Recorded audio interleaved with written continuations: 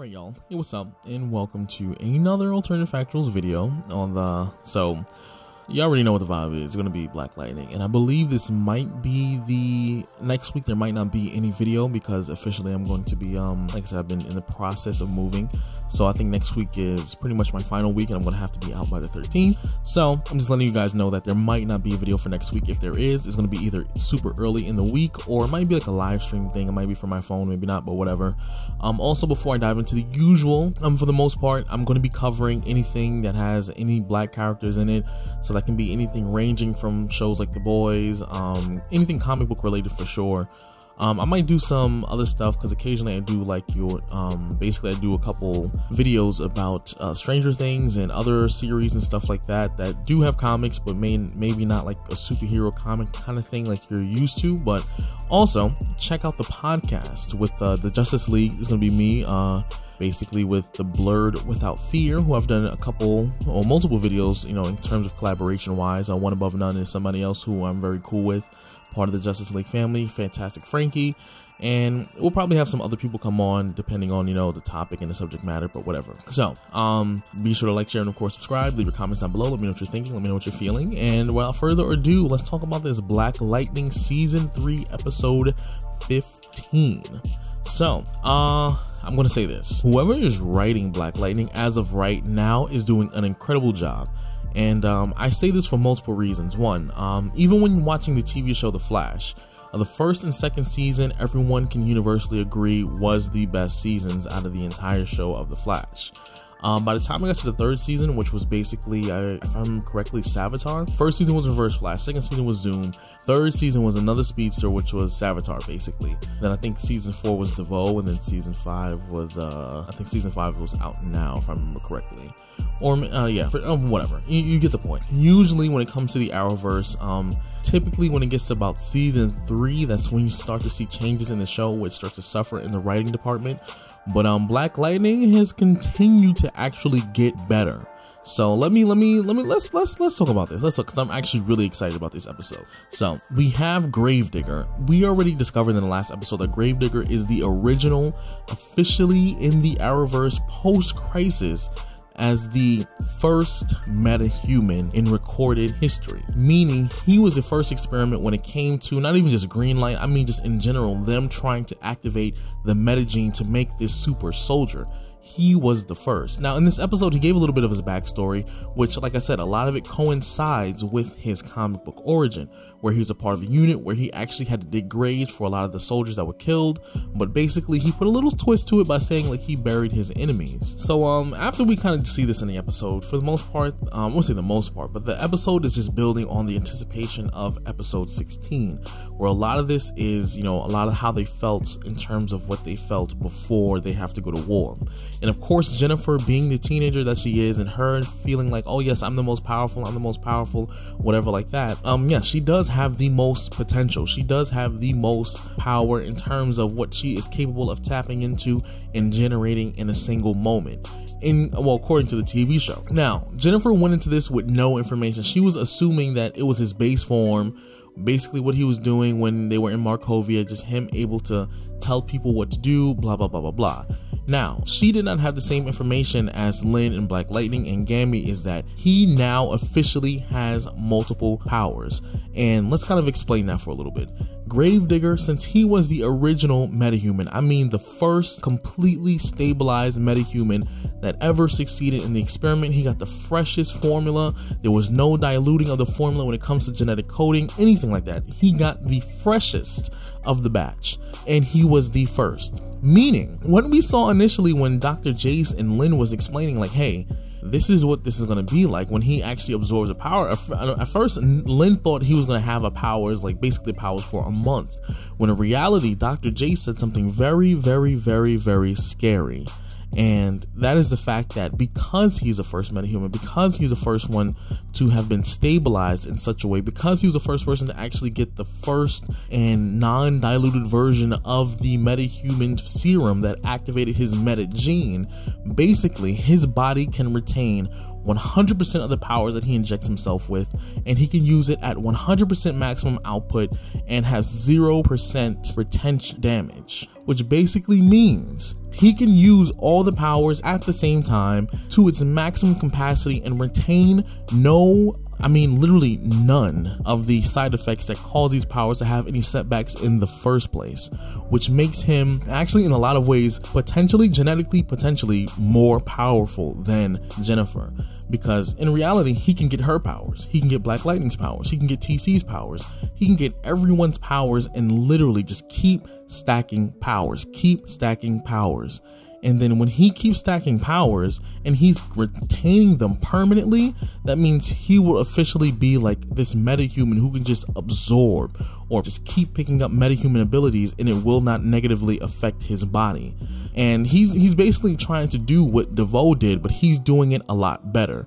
His body doesn't require a perfect form or a perfect suitable, I guess, subject. He is the perfect subject. He is the original subject, meaning he can retain all that power, and basically he's achieving what every superpowered mastermind has ever wanted to do since the beginning of time: achieve ultimate power and keep it without none of the side effects, and that is what he's capable of doing.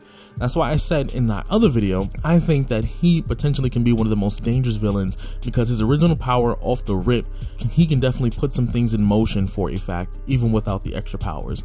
Now that we've confirmed that he's the original metahuman, and we confirm that yes, he can retain those powers with none of the side effects at 100% maximum output, he's going to be a problem. So I can't actually wait until we see that fight, because that episode 15 left me off at a cliffhanger when Black Lightning is about to clash with Gravedigger, and I was just like, no, y'all need to stop playing games with me, because I really want to see that fight, because I have no idea how Jefferson's going to win.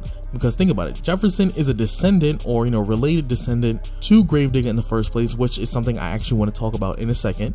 But basically, Gravedigger has the experience, Gravedigger has the powers. Now remember, Gravedigger does not have the experience with the other powers. However, he does have experience when it comes to hand-to-hand combat, as well as using his base power, which is basically him being able to dominate other people's wills, as well as his enhanced strength and speed. Now, Black Lightning can win the fight if he realizes these powers are new and he does not have the type of experience that he needs in order to fully master these abilities. But just the fact of the matter is, he has all these powers in the first place, and he knows how to use it in such a basic form. Imagine fighting one dude who's basically had the power of 5 different people and can use them at the same time. And as he's kind of learning and figuring them out, because we've seen that Gravedigger is actually a very intelligent guy, master combatant, and actually a masterful tactician, that means he will start to learn while he's fighting and basically know that certain powers that he may retain in his body can actually go hand in hand with each other, which basically means he can start combining abilities, which is going to start to look more like a, My Hero Academia kind of thing when it came to like Kirk mining or Cork mining, whatever, this is pronunciation. But basically, he's metagene mining. Basically, he's using certain abilities that's going to start complementing other abilities. But let's talk about the whole fact that Gravedigger is Black Lightning's ancestor. That is a twist that I actually did not see coming. Now, there was somebody in the comments, I forget who it was, they actually were saying like it would be cool if Gravedigger was like Brandon's father. That would have been cool.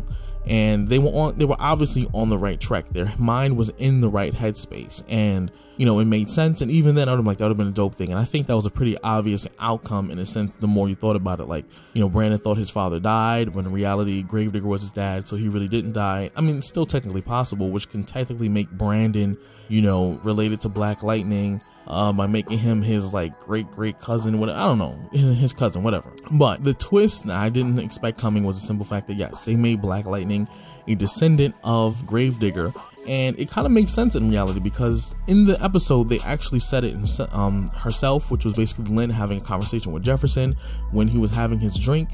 But so she said it makes sense because Black Lightning, when it comes to his genes and the fact that he was able to produce 2 kids who were stable metahumans, it makes sense.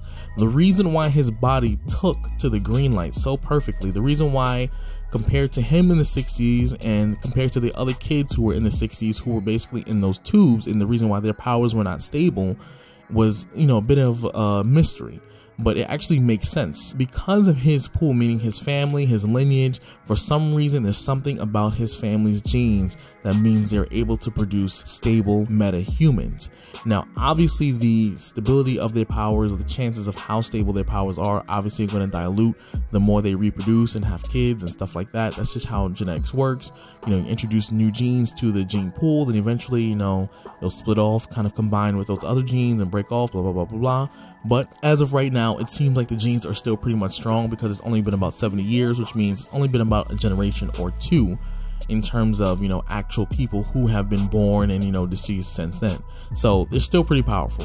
But for the most part, yes, it kind of does make sense. The fact I've always wondered that. I think I said that in a couple other videos. I've wondered why Jefferson is like the only person who, out of all those kids who experienced the green light back in the day, back in the 60s when he was a kid, much like the other kids from the flu vaccination that they gave, why was he the only one who was stable, or one of the very few people who were stable compared to like the rest of them who their powers pretty much either killed them or pretty much almost killed them? So it actually is a nice little twist to it that kind of still syncs up with the rest of the story and what they established already within the first 2 seasons of Black Lightning.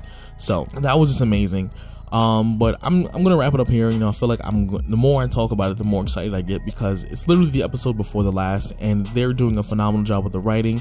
They have literally been slowly building from each episode. Each episode has been relevant to the next episode and tying into the whole universe of Black Lightning, as well as the fact that this could, in total, like, the totality of Black Lightning in this season actually could have a massive effect on other shows like The Flash, the new Arrow show supposedly that's supposed to be coming out, Legends of Tomorrow, Supergirl and Superman, the show that's going to be coming out, and Batwoman, and all this stuff could affect, the totality of the Arrowverse, because they're in a way rewriting history, saying the first official metahuman was a Gravedigger, which, means in reality that, the Flash TV show was not the first person to create metahumans, or if you want to go by the Arrow with the whole Mirakuru thing, which is, I classify as more of an enhanced human thing.